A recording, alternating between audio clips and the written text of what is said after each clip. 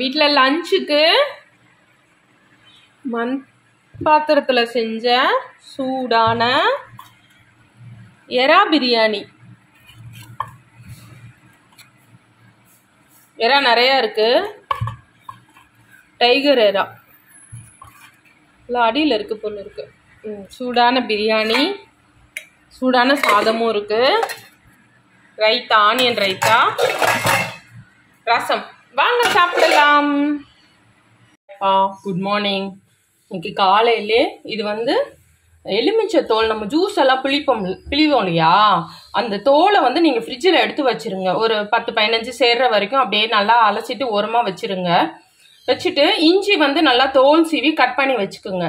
இஞ்சி அப்புறம் ஒரு 10 நாள் அப்படி கொஞ்சம் சேர விட்டு, உங்களுக்கு ஒரே நல்ல 10-15 தோல் இருந்தாலும் சரி, எல்லாத்தையும் என்ன பண்ணணும், நல்லா மிக்சியில் வந்து நல்லா அந்த தோலை பொடியாக கட் பண்ணுறதா இருந்தால் கட் பண்ணலாம். நான் என்ன பண்ணுவேன், மிக்சியில் போட்டுருவேன். இஞ்சியையும் எலுமிச்சை தோலையும் மிக்சியில் நல்லா அரைச்சிட்டு தண்ணி ஊற்றி பாதியாக சுண்டுற அளவுக்கு இப்படி வச்சிருவேன். இது வந்து வெயிட் லாஸ் ஆகும், சளி இருமல் இந்த மாதிரி பிரச்சனைலாம் வராது, வயிறும் சுத்தம் பண்ணும். உங்களுக்கு கொழுப்பு இந்த மாதிரி அதிகமாக இருந்தாலும் இது 10 நாளைக்கு ஒரு வாட்டி இது குடிச்சிங்கன்னா உடம்புக்கு ரொம்ப நல்லது. ஃபாலோ பண்ணுங்க. ஒன்றுமே கிடையாது, நம்ம தூக்கி போடுற எலுமிச்சையோட தோலும் இஞ்சியும் இது ரெண்டுத்தையும் நல்லா மிக்சியில் அரைச்சிட்டு, நல்லானா மழுமழும் தண்ணி ஊற்றிலாம் அரைக்க வேணாம், ஒன்றும் பாதியமாக அரைச்சா போதும். அரைச்சிட்டு நல்லா தண்ணியில் பாதியாக சுண்டுற அளவுக்கு தண்ணி ஊற்றி கொதிக்க வச்சுட்டு ஆற விட்டு குடிச்சிங்கன்னா கொஞ்சம் நல்லா இருக்கும்.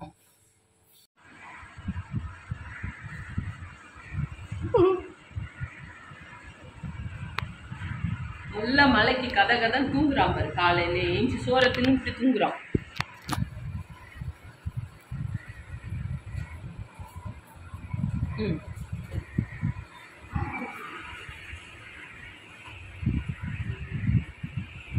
இவருக்கு மீசை பிடிச்சி இழுத்தா அவ்வளோ போகும்.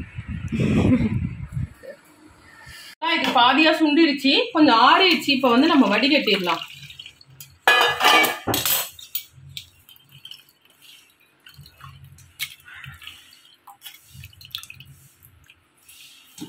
லைட்டா வாமா குடிக்கிறவங்க வாமா குடிக்கலாம்.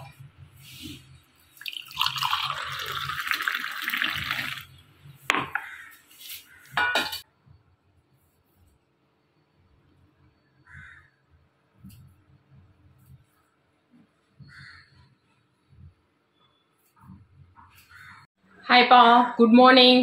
இன்னைக்கு வந்து சாம்பார் வச்சுட்டு கருணக்கிழங்கு தான் வறுக்க போறேன். வாங்க எப்படி செய்யறதுன்னு பார்க்கலாம். பருப்பை அலசி ஊற வச்சு எடுத்து வச்சிருக்கேன். இது வந்து குக்கரில் போட்டுடலாம். எப்பவுமே நீங்கள் ஊற வச்சு செஞ்சீங்கன்னா உங்களுக்கு நல்லா ஈஸியாக இருக்கும்.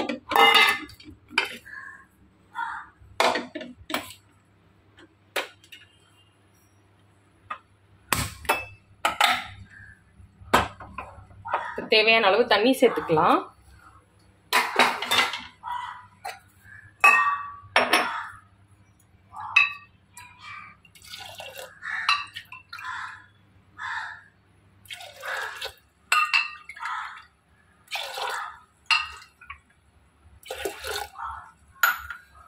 கூட வெங்காயம், தக்காளி,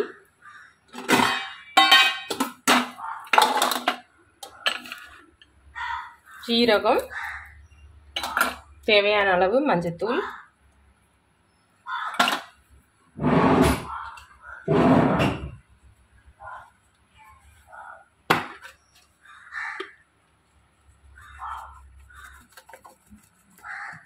பெருங்காயம்,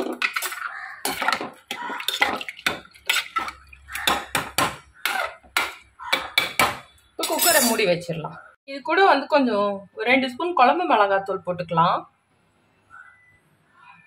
நான் வந்து பீர்க்கங்காவும் மாங்காவும் போட்டுதான் சாம்பார் வைக்க போறேன். அதுதான் ஒரு 3 விசிலுக்கு குக்கரை மூடி வச்சிடலாம். இந்த கடாயில வந்து எண்ணெய் கருணக்கிழங்கு வறுக்க போறேன். எண்ணெய் ஊற்றி வச்சிருக்கேன். எண்ணெய் காயட்டும், அதுக்குள்ள குக்கரை மூடி வச்சிடலாம். கடாயில எண்ணெய் நல்லா காஞ்சிருச்சு. கடுகு போட்டுக்கலாம். கடுகு பொரியட்டும். பூண்டு தட்டி வச்சிருக்கேன். கருணக்கிழங்கு அலசி எடுத்து வச்சிருக்கேன். வேக வச்சுட்டு செய்யலாம், நான் வேக வைக்கல. நான் அறியும் போதே தெரிஞ்சுது இது வந்து அரிக்கிற மாதிரி இல்லை கிழங்கு, நல்லா இருந்தது. சில கிழங்கு வந்து கருணக்கிழங்கு வந்து நீங்கள் அரியும் போதே தெரிஞ்சிடும் இது அரிக்குது அப்படின்னு. அப்போ வந்து லைட்டாக வேக வச்சுட்டு, ரொம்ப இல்லை லைட்டாக வேக வச்சுட்டு தண்ணி எடுத்துட்டிங்கன்னா அரிப்பு கம்மியாக இருக்கும். இப்போ இது கூட நம்ம சீரகமும் போட்டுக்கலாம். இப்போ இது கூட கருணக்கிழங்கு வச்சுக்கலாம்.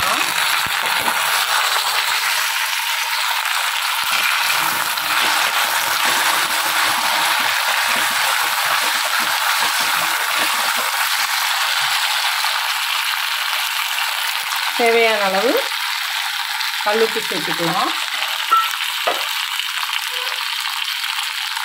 கொஞ்சமாக தண்ணி சேர்த்துக்கலாம். பூண்டு தாளிக்கும் போது போடலை, மரத்தில் தட்டி வச்சேன். இந்த பூண்டு இதிலே போட்டுடலாம்.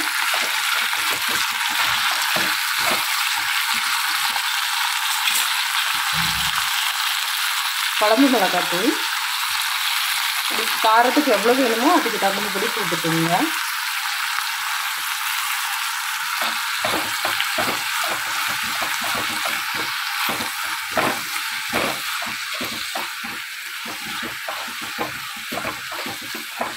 தண்ணி கொஞ்சமாக ஒரு அரை டம்ளர் அளவுக்கு ஊற்றினா போதும். காய் கிழங்கு வேகிறதுக்கான அளவு.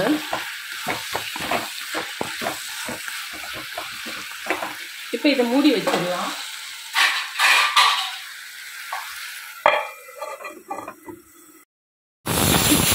கருணக்கிழங்கு வந்து பின்னாடி அடுப்பில் மாற்றிட்டேன்.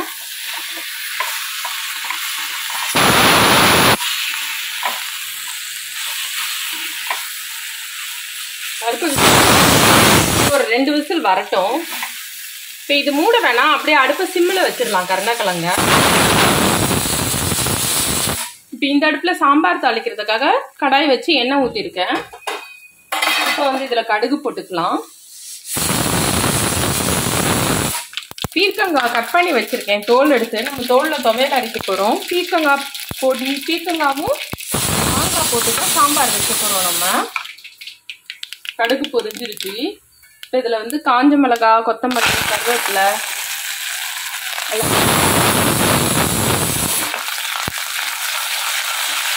பருப்புலேயே ஆல்ரெடி தக்காளி வெங்காயம் போட்டதுனால இதில் நான் எதுவும் சேர்க்கல.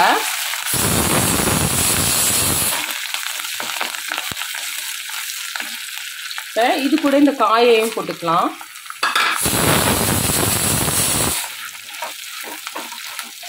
காய் வெந்த உடனே பருப்பை அடைச்சிடலாம்.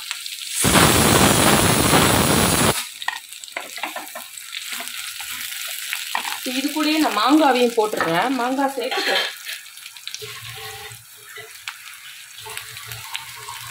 கொஞ்சமாக தண்ணி சேர்த்து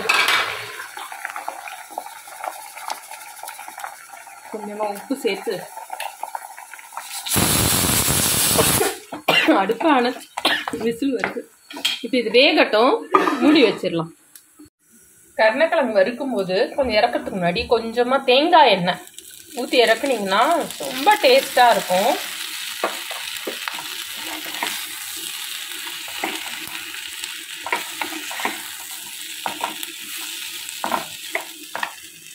இப்போ வந்து குக்கரை திறந்துடலாம்.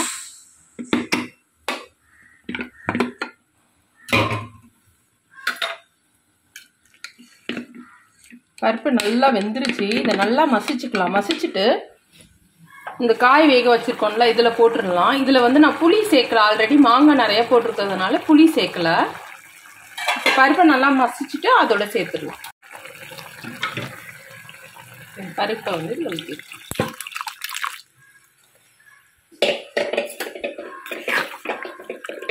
இது நல்லா கொதிக்கட்டும். இப்போ இந்த சாம்பாருக்குள்ளே வந்து சாம்பார் பொடி மாதிரி ஆனால் ஒரு அவசரமாக பொடியெல்லாம் அரைக்காமல் சிம்பிளாக பண்ணணும்னா இது வறுத்த தனியா, சீரகம், வெறும் சீரகம், காஞ்ச மிளகாய், இது மூணுத்தையும் அரைச்சி இதில் போட்டுடலாம்.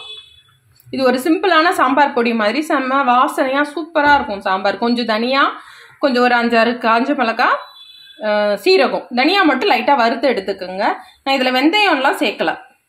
இப்போ இதை அரைச்சி சாம்பாரில் போட வேண்டியதான்.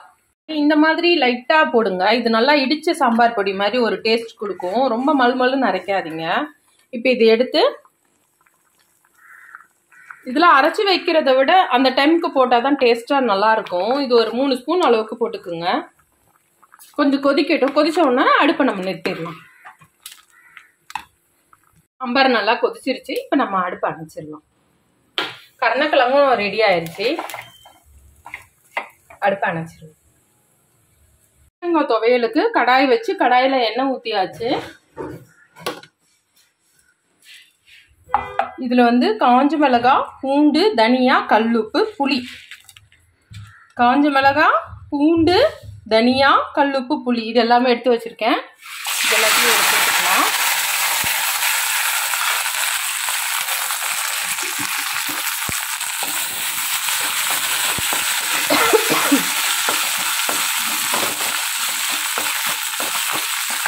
இதை நல்லா அலசி எடுத்து வச்சுருக்கேன் நான்.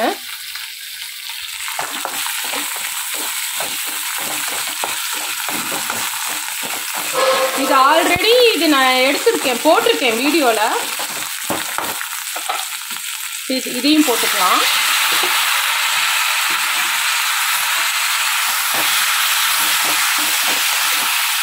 இது வதங்கிறதுக்குள்ள நம்ம அடுப்பெல்லாம் தொடச்சி இது எல்லாமே க்ளீன் பண்ணிடலாம். பாத்திரம்லாம் சேர்ந்துருச்சு பாருங்க, எல்லாம் கழுவி அது வதங்கிறதுக்குள்ளே இருக்கிற வேலையெல்லாம் முடிச்சிடலாம். சாதமும் வடிச்சாச்சு. கருணக்கிழங்கு ரெடி, சாம்பாரும் ரெடி. இதை வறுத்துட்டோம்னா நமக்கு வேலை முடிஞ்சுது, லஞ்ச் வேலை. இது வதங்கட்டும். அதுக்குள்ள நான் பாத்திரம் டிஷ் பண்ணுறேன். வதங்கிருச்சு. இப்போ சூடோட அந்த கடாயில் அப்படியே வச்சிடலாம். வச்சுட்டு ஆற விட்டு நம்ம மிக்ஸி ஜாரில் போட்டு அரைச்சிக்கலாம். இதை அரைச்சி எடுத்துக்கலாம். பாருங்க, சிங்க்கு எல்லாம் கழுவி கவுத்தி க்ளீன் பண்ணியாச்சு ஃபுல்லாக தரவா. சமைச்சதையும் எடுத்து வச்சாச்சு. வேலை பார்க்கும்போதே இந்த வேலையெல்லாம் செஞ்சிட்டோம்னா அப்புறம் நமக்கு டைம் நிறைய மிச்சமாகும். வேறு ஏதாவது வேலை இருந்தால் செய்யலாம். நல்லா அரைச்சாச்சு. சிலர் இதில் வந்து தேங்காய் சேர்த்து வதக்குவாங்க பீக்கங்காயோட. சிலர் வந்து உளுத்தம்பருப்பு போட்டு வதக்குவாங்க. நான் எதுவுமே போடல, வெறும் பீக்கங்காய், புளி, பூண்டு, காஞ்ச மிளகாய், உப்பு அவ்வளோதான் போட்டிருக்கேன் நான். இது ரொம்ப டேஸ்ட்டாக நல்லாயிருக்கும். சூடாக சாதத்தோடு போட்டு சாப்பிட்டிங்கன்னா அவ்வளோ நல்லாயிருக்கும். இதை வந்து பாத்திரம் மாற்றிடலாம் நம்ம. லஞ்ச் ரெடி ஆயிடுச்சு.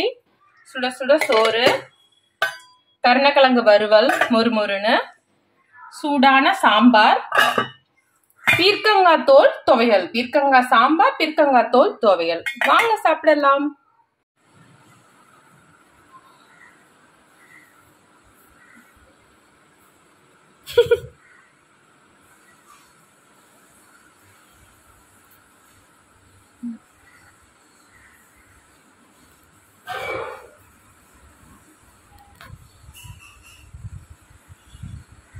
ஹாய்ப்பா, இன்னைக்கு நைட்டு டின்னருக்கு வந்து தோசையும் சிக்கன் கிரேவியும் தான் செய்ய போகிறேன். அதாவது ஹோட்டல் ஸ்டைலில் சிக்கன் கிரேவி செய்ய போகிறோம்.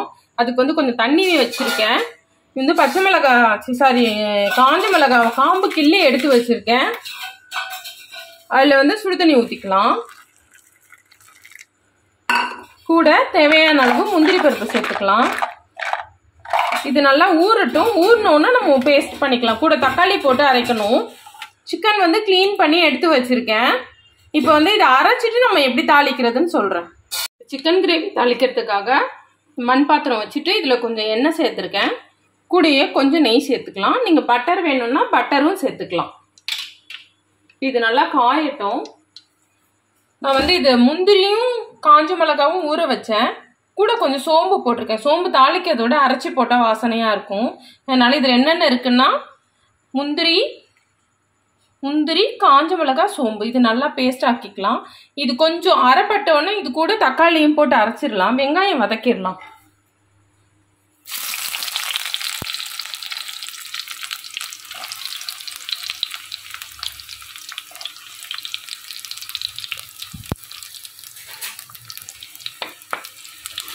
வெங்காயம் நல்லா வதக்கிக்கலாம்.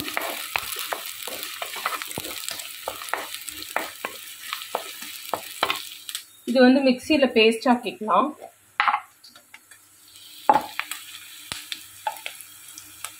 இஞ்சி பூண்டு போட்டுக்கலாம். இதில் சோம்பு சேர்க்கல. இஞ்சி பூண்டு, கொஞ்சம் புதினா, கொத்தமல்லி, ஒரே ஒரு பச்சை மிளகாய், அதனால தான் கிரீனிஷாக இருக்கு.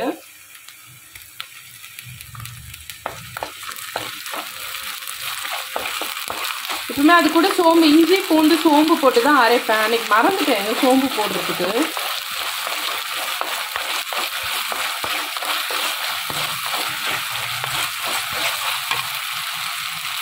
இப்போ வந்து அந்த பேஸ்ட்டை அரைச்சிக்கலாம். மிக்ஸி ஜாரில் நல்லா அரைச்சிக்கலாம். இப்போ இது கூட தேவையான அளவு கல் உப்பு சேர்த்துக்கலாம்.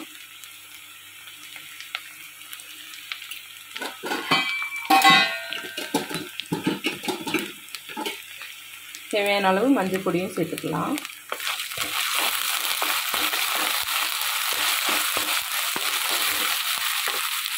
இந்த அலசி வச்சிருக்க சிக்கனையும் இதில் போட்டுடலாம்.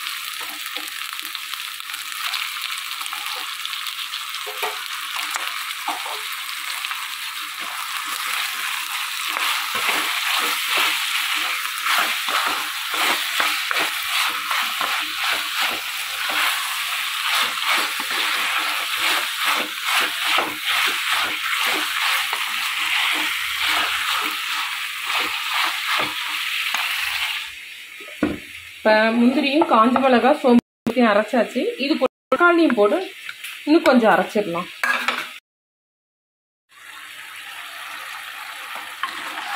இது நல்லா அரைச்சாச்சு. இப்போ இந்த பேஸ்ட்டை வந்து இது கூட ஊற்றிடலாம்.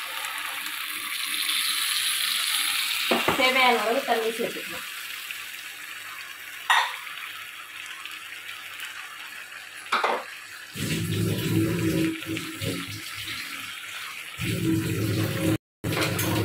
தேங்காய்லாம் இதுக்கு தேவையில்லை.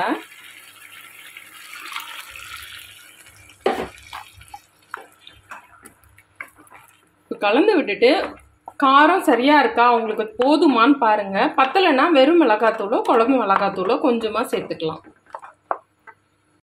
இதுல காரம் சரியா இருக்கு. கரம் மசாலா மட்டும் ஒரே ஒரு ஸ்பூன் சேர்த்துக்கலாம். இந்த காஞ்ச மிளகாவோட காரமே போதும். நான் குழம்பு மிளகாத்தூளோ வெறும் மிளகாத்தூளே சேர்க்கல. காஞ்ச மிளகாய், முந்திரி, சோம்பு, இஞ்சி பூண்டு பேஸ்ட்டு. இப்போ இதை நல்லா கொதிக்கட்டும் வச்சிடலாம். சிக்கன் வேகட்டும். எண்ணெய் திறந்து பார்க்கலாம். இது கொஞ்சம் வேகணும். இப்போ இது கூட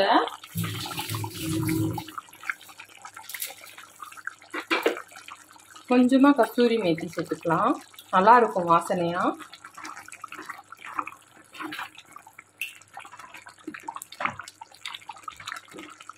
கொஞ்சம் நேரம் மூடி வச்சிடலாம். நல்லா ரெடி ஆயிடுச்சு. இப்போ வந்து கொத்தமல்லி தூள்.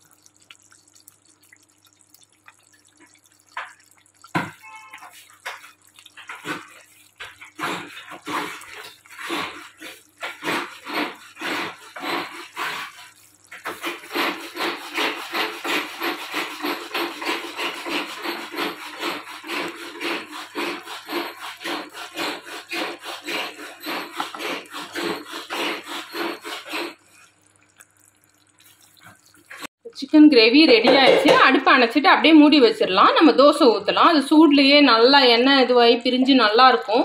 அப்படியே பாத்திரம் மாற்றாம அதே பாத்திரத்தோட வச்சுட்டு தோசையை ஊற்றலாம். கொஞ்சம் போன்லெஸ் சிக்கன் வாங்கிட்டு வந்தாங்க.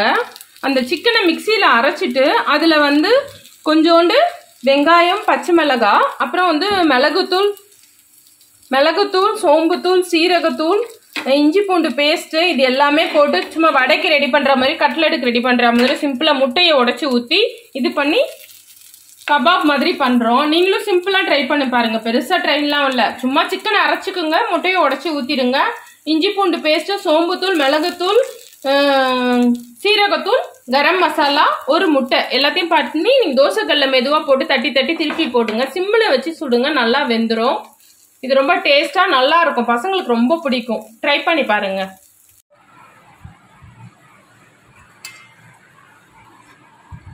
டின்னர் சாப்பிட ரெடி ஆயாச்சு. சிக்கன் கிரேவியும் சிக்கன் கபாபும் சாப்பிட்டு எப்படி இருக்கு சொல்லுங்க.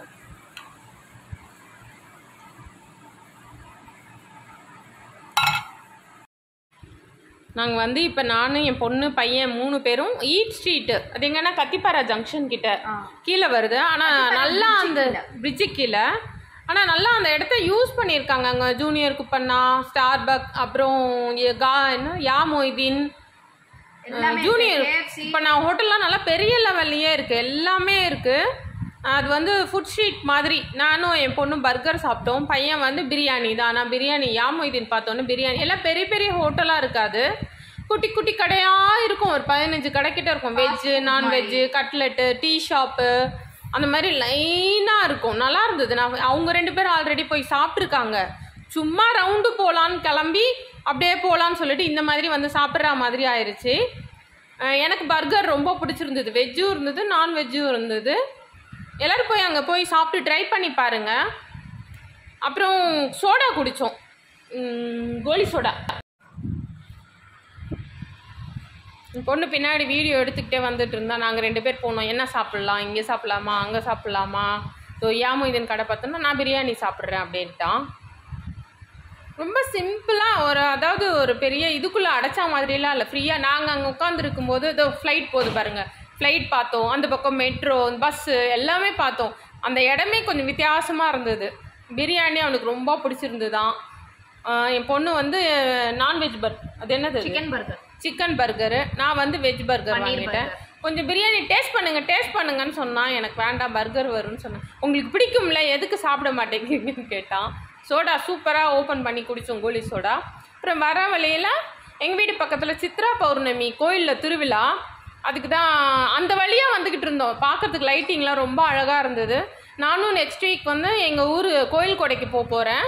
அதனால் ஒரு வாரம் வீடியோ வராது, ஒன்லி ஷார்ட்ஸ் மட்டும்தான் வரும். வீடியோக்காக வெயிட் பண்ணுங்கள். நல்லாயிருக்கும், இன்ட்ரெஸ்டிங்காக இருக்கும் நான் நினைக்கிறேன். கூடிய மட்டும் நல்ல விஷயமா எடுக்கிறேன், உங்களுக்கு பிடிக்கிற மாதிரியும் எடுக்கிறேன்.